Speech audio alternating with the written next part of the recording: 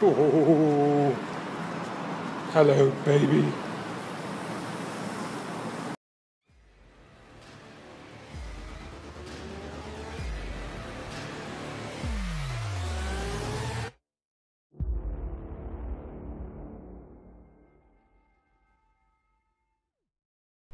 Hi guys, and I'm really excited today because I've got one of my favorite brands in the whole world ever, Lotus, right here today. This of course is an Evora. Now the Evora, actually we got a new one last year. It was called the Evora 400. Now the Evora 400 wasn't a limited edition, it wasn't a sport edition of the regular car, it was actually a whole new car. Substantially changed because the actual platform and architecture had been reworked as well. They'd done other things to it, like, you know, the styling was slightly changed. This was more aggressive at the front, aerodynamics was better and stuff like that. That was a great car. I've got a review of that on site motoringme.com and also our YouTube channel. Check it out there. We drove it on track, that one. This one we've got on the road. This is actually an Evora 410. What's an Evora 410? Well, an Evora 410 is a sportier, more focused and more hardcore version of a car that is sporty and focused and some would say hardcore. So why do we need it? Well, it's got more, or less actually, it's got more power, as the name 410 suggests, rather than the 400 brake horsepower that you get in the regular Evora out of the 3.5 litre V6 Toyota Camry sourced engine, supercharged in this case in the Evora, that you get in the regular Evora 400. This one, as the name would suggest, gets 410 brake horsepower. It gets 410 Newton meters as well, which is about 300 pounds-foot of torque. 0 to 100, if you have the manual, which I do, yay, is 4.2 seconds. With the automatic, it's 4.1 seconds. So you're thinking, hang on, the automatic is quicker. Yes, it is. But in top speed, this is 300 kilometers per hour, and the automatic is about 290 or 285. So you get slightly less. So there's a trade-off there. What else is the main thing about this car, though? It's not really the power, it's not really the performance, it's actually the weight saving. Now the interesting thing is that between the Evora and the Evora 400, they saved about 40 kilograms. This car, they've saved 70 kilograms.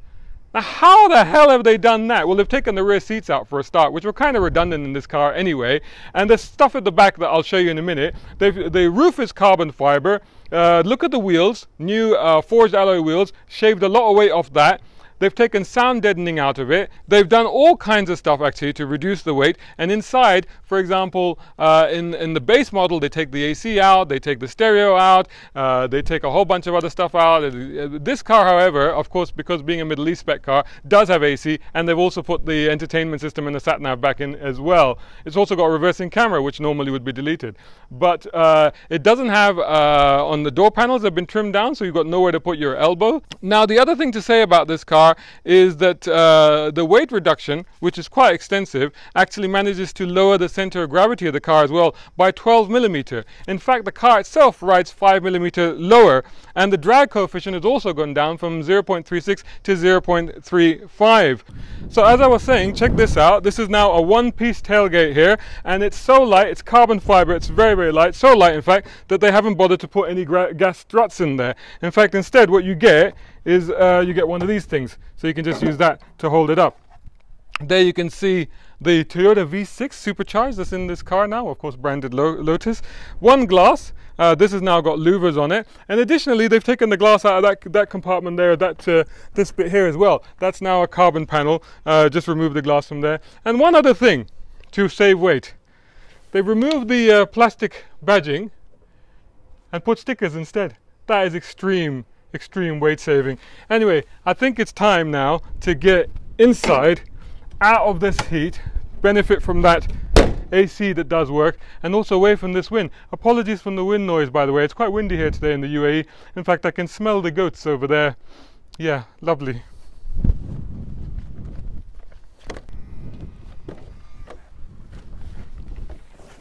There we are. It's much easier to get in, he says, as he manages to just about get in, since they made this narrower and actually lowered it. That's what they did when this Evora came out, the Evora 400. But actually, despite my clumsiness there, it is actually a much easier car to get in and out of. Let's start it up, because the immobilizer might already have kicked in, which then won't allow me to start it up. So the starter button is here. Oh yes, there you go. So yeah, the key is on this side, but the starter button on this side is not a keyless entry.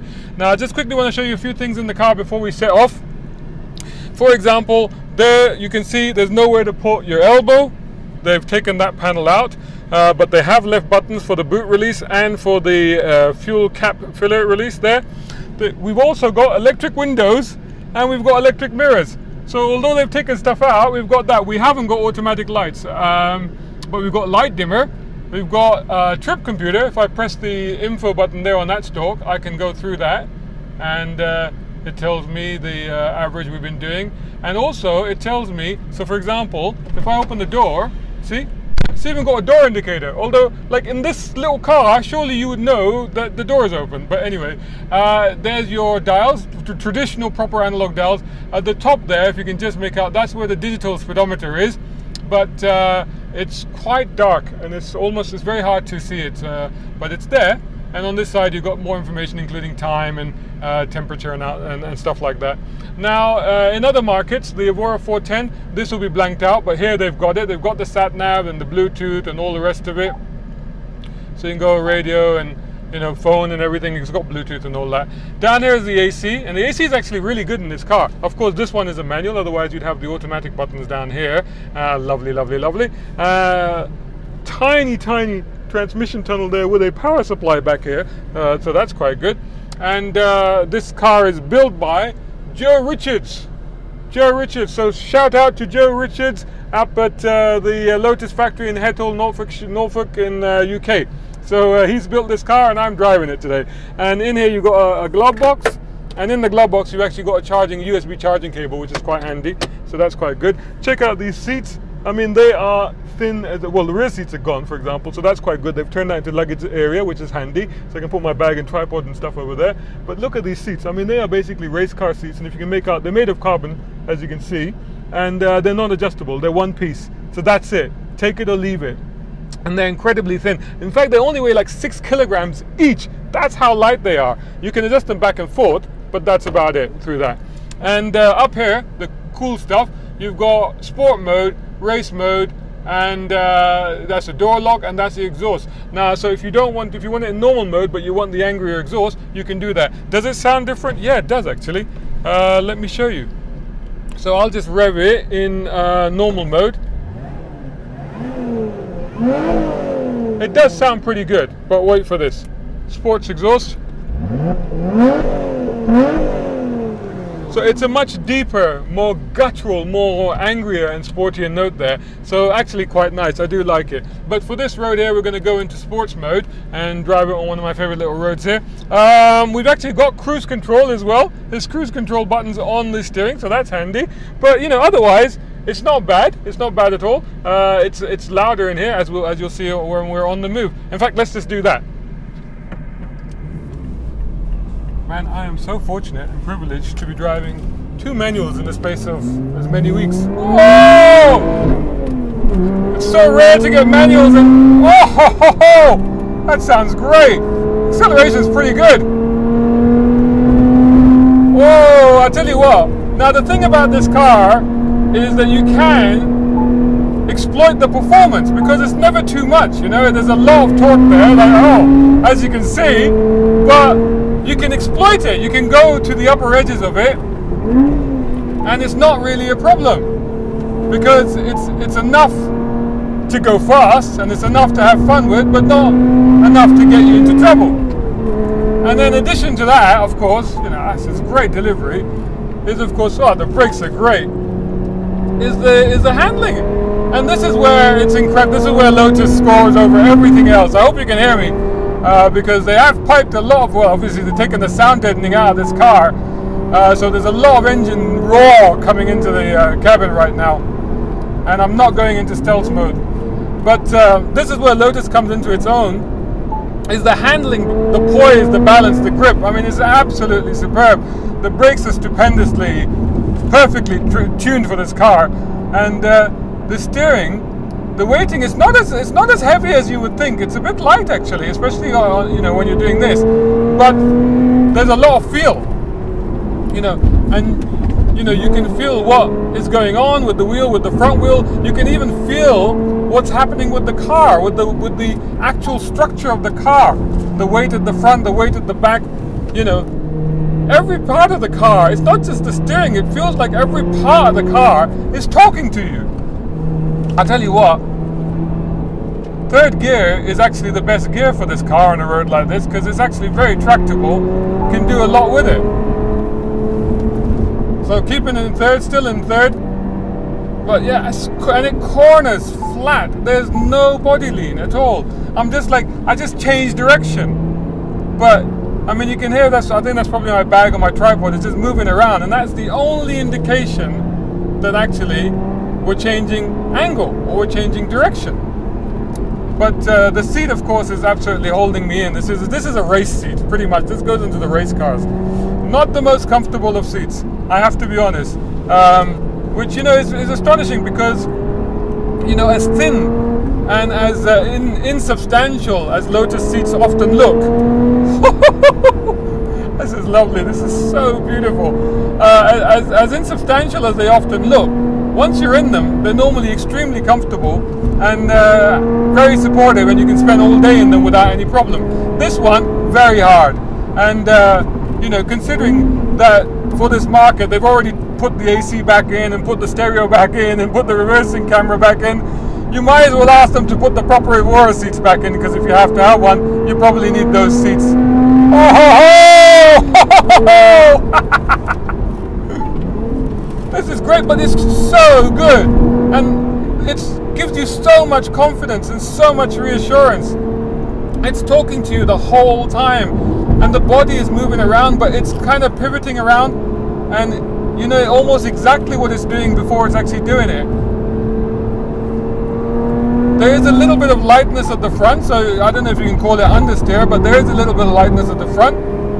It is a light car, so it just takes a moment, or literally a hairbreadth of a second, for it to just, well, I mean, there it didn't. I mean, you know, and you can actually adjust it on the throttle. So yeah, I mean, I can tighten the line on the throttle. It's beautiful. It's so playful.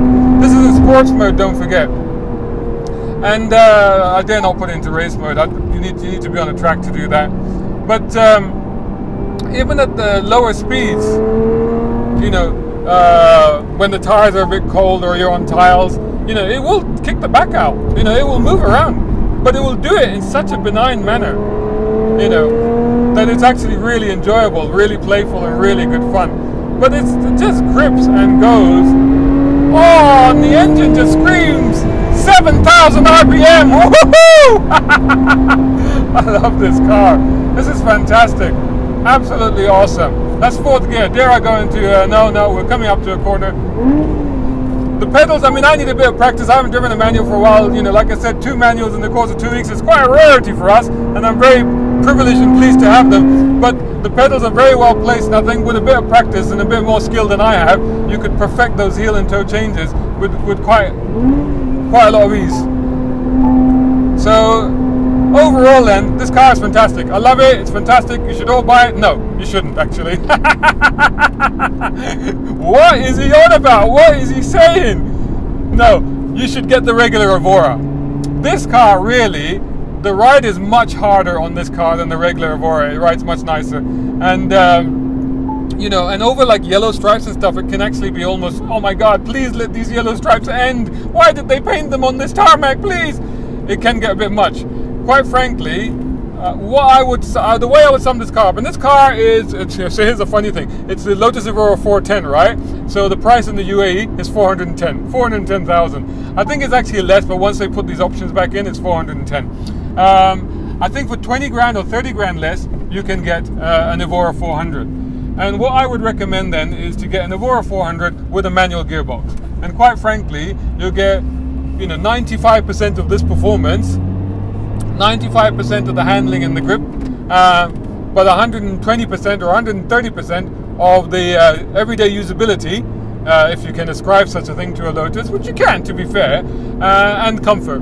So that's the one I would go for. I'd go for the manual version of that and have some of the sound deadening and the creature comforts back in. But otherwise, top marks. However, if you do a lot of track days, if that's your thing, if you do a lot of track days, then get this one. Yeah, then get this one.